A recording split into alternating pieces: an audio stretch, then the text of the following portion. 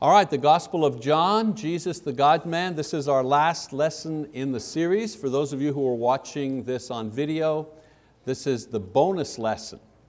In our last lesson, we completed the actual text of John.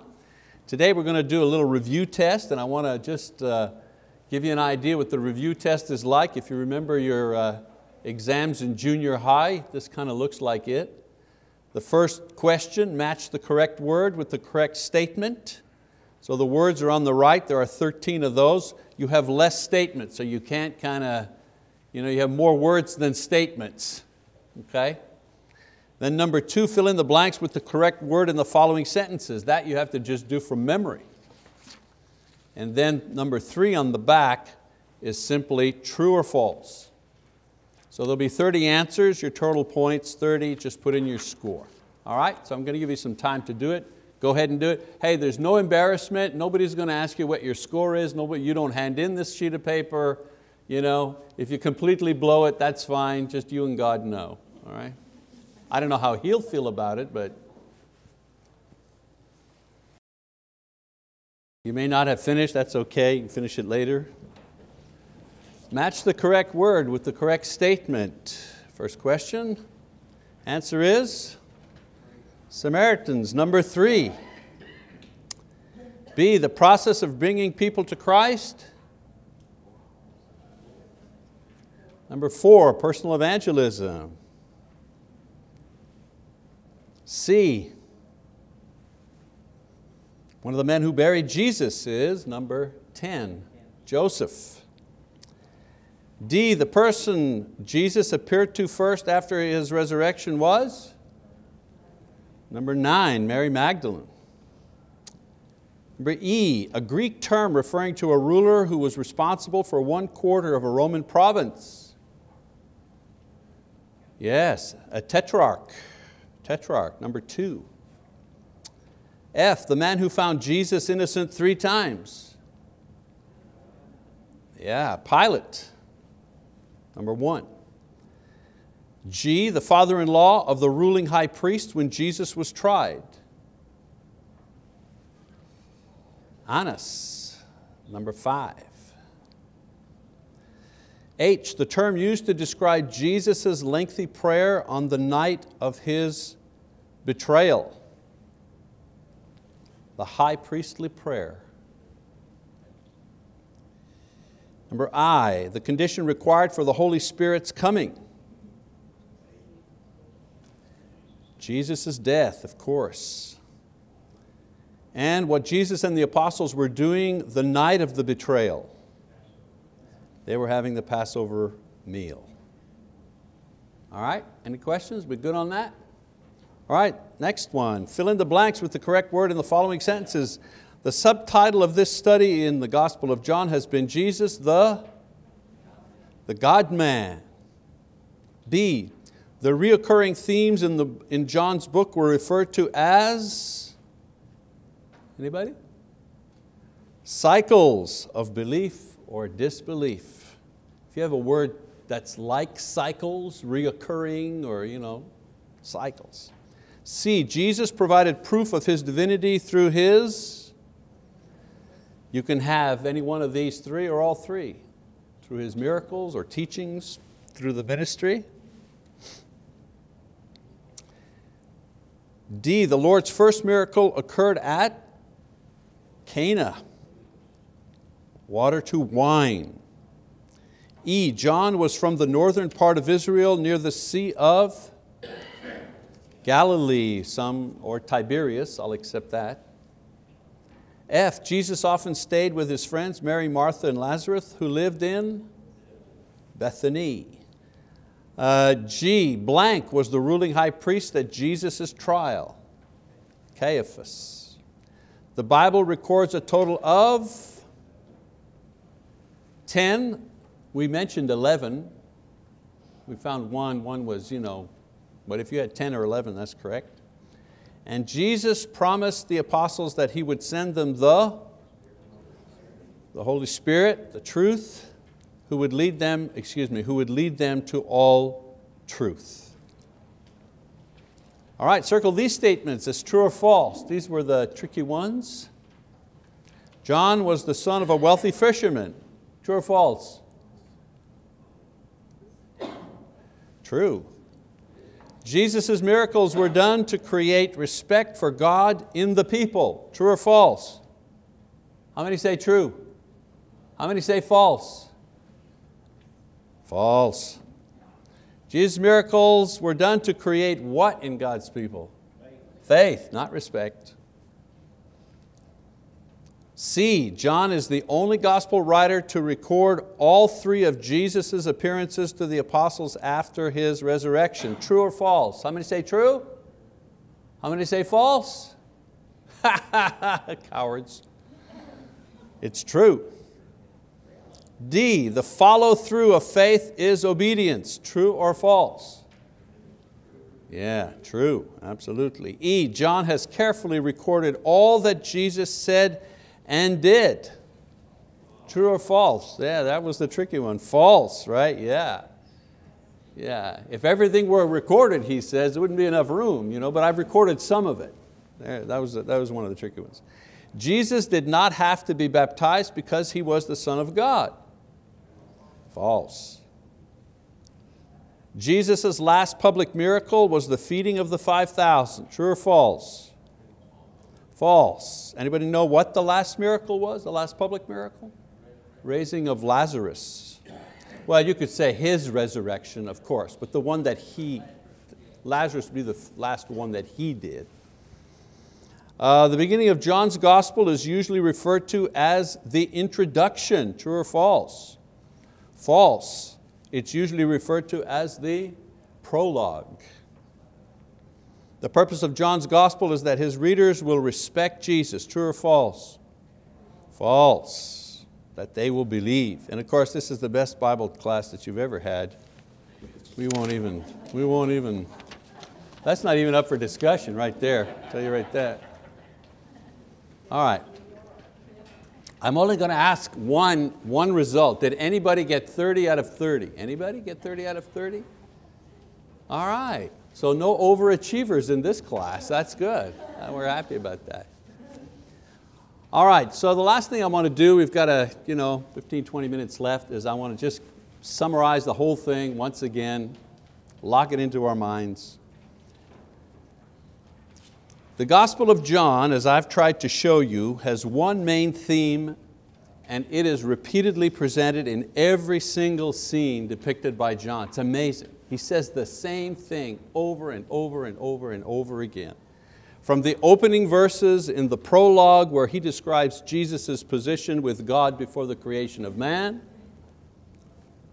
to the post-resurrection appearances, John is continually presenting Jesus as the divine Son of God, both God and man. That's what he's doing all the time. So this is the entire point of his gospel, that Jesus Christ, by His miracles, by His ministry, by His resurrection, has proven that He is indeed divine. So if you're having a Bible study with someone, the first thing, people wonder, what's the first objective that I have? Get people to church? Teach them that the Church of Christ is the true biblical church. And I'm not saying it's not, of course, But I mean, the first order of business in any Bible study that I ask someone is, what do you think about Jesus? Who is He? And depending on that answer will tell me where I'm going to go with this individual. If they say, well, I don't know, I hear that he's this or that. I remember teaching a group of Chinese immigrants in Montreal, a room full of Chinese immigrants. One of them was a member of the church, and he had invited his friends from college and this and that. And I asked these, most of them were students and so on and so forth, college students, smart guys who were in their PhD programs, so on and so forth at McGill or other top universities in Montreal. And I asked them, who is Jesus? Silence. And finally one guy raised his hand, he said, Santa Claus? That was the only connection. These were not ignorant people. These were well-educated, probably in the top layer of their society in China, because you have to be if you have enough money to come to Canada to go to a Canadian university and pay $60,000 a semester or something like that to go to school. You've got the money, and yet not a clue. It's like an empty blackboard. Where do you start? Well, this is where. Well, let me tell you who Jesus is. Let's start there. We can talk about what the church is and what your responsibility is and all that other thing, but first and foremost, we need to kind of come to some conclusion about what Jesus is, and that's why John is such a terrific gospel. Okay? Now, someone might say, well, isn't this the intention of the other gospel writers as well? They want to show that Jesus is the Son of God. And the answer to that is that each gospel writer had a point of view and an audience target with his book, and John is not different. For example,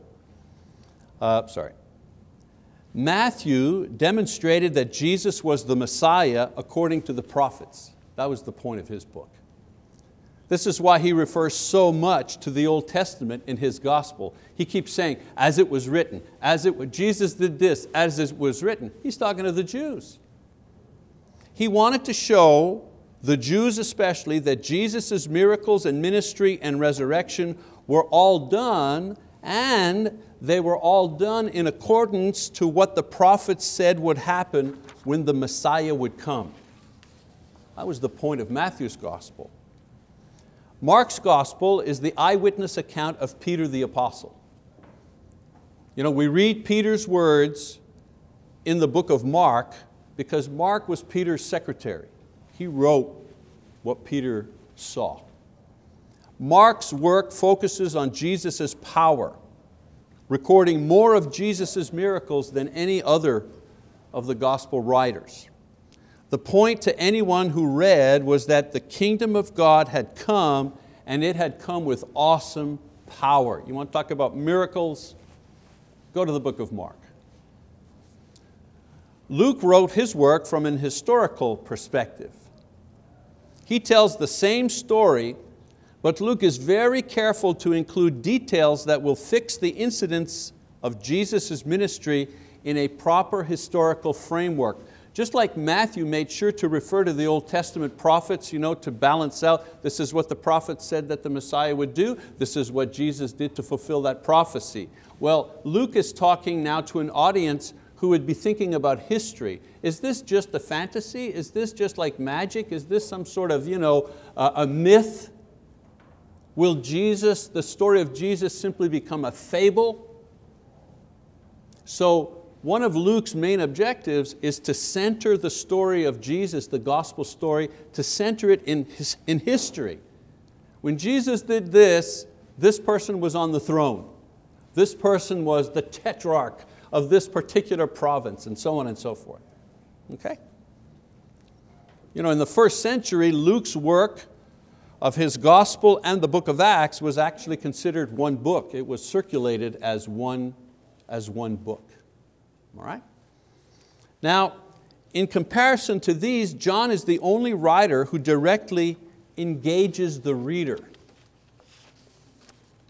His gospel is up close and personal. From the beginning to the end, he focuses not only on Jesus' miracles and teachings and ministry, he also focuses on how people react to these things. So if John's gospel were a movie, you would have a lot of close-up shots of people, how they reacted, how their face, what they said, what they were feeling at the time. Because John describes how men and women, how people who were rich or poor, how Jews, how Romans, how the high priest and even common beggars and fishermen, how all of these people reacted to Jesus. And John leaves no room for compromise. People are either seen as believing in Jesus or rejecting Him. One or the other. There's no ambiguity in his writing.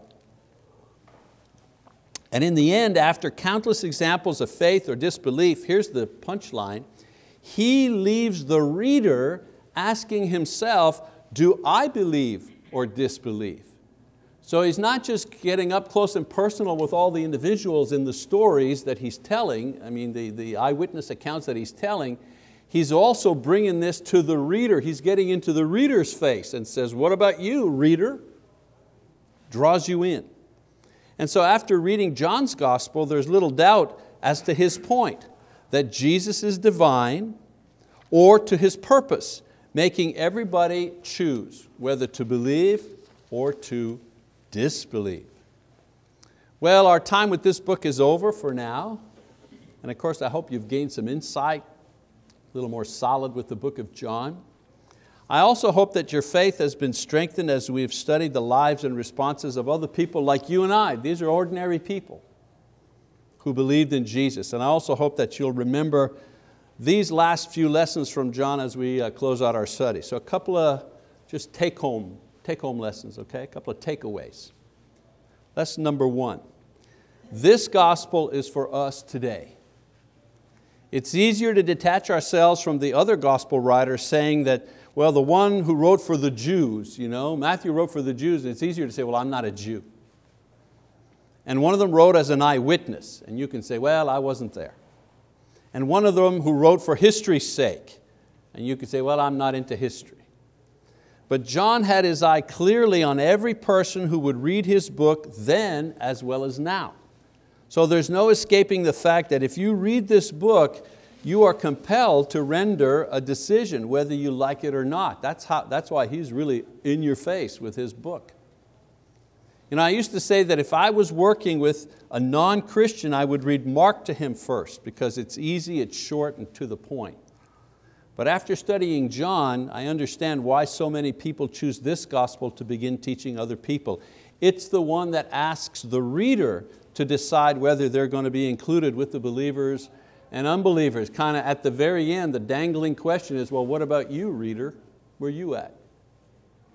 So let's remember that this gospel is for us today, and should you have the great blessing and privilege to talk to someone about Jesus or have the opportunity to study with someone about Jesus, don't worry about, well, I don't know all the theology, and oh man, I couldn't remember exactly where this is in the Bible, and there are all 10 excuses why not to study with someone. I say to you, if someone in some way or shape or form, you have an opportunity to study with someone, just say, hey, how about we read the book of John together? And that's all you have to do. Just get them to read the book of John. And you read, they read, you read. Let the questions come from the reading. And you see, the questions will come. Number 2, let's remember that Christianity is about Jesus. We get wrapped up in issues and programs, systems, projects, budgets, debates. I remember once I was speaking at a lectureship, and my you know how it works at lectures, they have 4 or 5 different speakers speaking at the same time in different venues. And my speech was about evangelism, about the use of the media to win souls in the world. And next door to me, there was someone else who was speaking about the issue of instrumental music, whether we should use it or not. And I had 4 people in my room, and there were 140 people in the other room. What does that tell you? Now, of course, I can make a very strong argument from the Bible that we ought to not use instruments of music in public worship. I can make that argument. But brothers and sisters, we've made that argument 1,000,000 times to one another. Come on. People are not converted because of our position on public worship. People are converted when they hear the good news of Jesus Christ. That's when people are converted. The rest we teach them, right? The rest we teach them. We teach them as we go.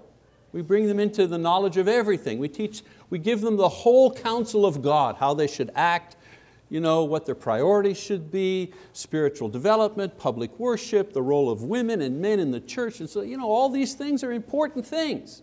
But there's no use teaching those things if we don't, first of all, teaching who is Jesus Christ and what has He done for you. Okay?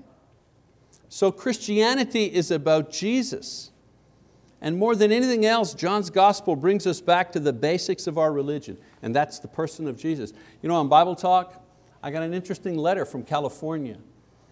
A guy wrote me and he says, we go to a non-denominational church, and we're a group here in California, in Northern California, but we need additional teaching throughout the week when we gather and so on and so forth, and we've stumbled across Bible Talk. And we enjoy the teaching, but we just want to know if you are sound as a teacher. Could you give me your creed? So first of all, I found it interesting that he found us. They were looking for Bible teaching, and so they typed in Bible teaching, free Bible teaching. Well, if you type that in to Google, the very first name you're going to get is BibleTalk.tv. We're #1 on Google for free Bible media. Then he wanted to know, are we sound? Am I sound? You can't just tell that from the sermon titles or the series. So I referred him to the book of Acts. I told him, you're like the Bereans in the book of Acts who were more noble. They studied the scriptures to make sure what Paul said. And you know what I told him as far as our creed was concerned? I said, let me give you some of the basics. First of all, we believe that the Bible is the inerrant word of God. Secondly, we believe that Jesus Christ is the Son of God, fully man. Thirdly, we believe that the only way to heaven, Acts chapter 4, verse 12, there's no name under heaven by which we can be saved by Him. And finally, that we're saved through a process of faith and not works, and that faith expressed in repentance and baptism. Period. And I told him, on issues and doctrines and points of view in our congregations, in our churches, people have different points of view on things. And we allow that because we believe that the Bible itself has no flaws. It's completely given by God. However, what I say about the Bible, there might be a mistake there. Why? Because I'm human. So keep studying, keep referring to the Bible. So my point in that story is, my reference to him was, what we're about is about lifting up the name of Jesus Christ. That's the basis, that's the bedrock of our faith. Everything else about our faith, our practice, begins and ends with this one basic truth: Jesus Christ is the Son of God. So when we begin having personal or corporate problems as individual Christians or congregations, we need to go back to this fundamental truth that John puts forth. We need to think about it, we need to reaffirm our faith in it, we need to focus our attention on it in worship, we need to reteach it before looking elsewhere for solutions. And then finally, remember that the best is yet to come. Note that for all those who said yes to Jesus, there was a reward given and always beyond expectations. From the woman at the well who found a new purpose, to the blind man who found a new voice. Not just his sight he got back, a new voice, something to say. From Mary Magdalene who found her beloved teacher risen from the dead, to Peter who found forgiveness and renewal in his ministry.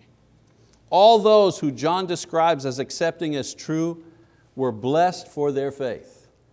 But Jesus speaks to all of us today when He says, "Blessed are they who have not seen but have believed," John 20:29.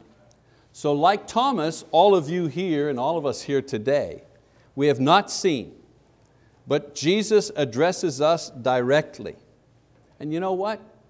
This is the rare instance where God, in context, speaks directly to the present generation.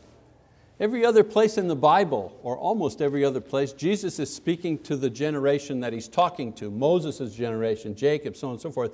Or He's talking about the future when the Messiah will come, through the prophets. But in John, Jesus, the divine Son of God, actually speaks to us, you and me, today, by referring to those in the future who will believe. That's us. An amazing thing. So he bypasses John's commentary and he promises us that we too will receive a blessing if we believe. So let's weigh the evidence and let's not be doubting. Let's believe, let's continue to do so in order to receive the best gift yet to be given, and that is fellowship with the Lord Jesus Himself. Imagine, eternal fellowship with Jesus Himself. That's something to look forward to. A blessing certainly worth waiting for. So that's the end of our series. Thank you very much. Those of you who have been in this class, those of you who have managed to watch all 31 lessons, we hope to see you next time.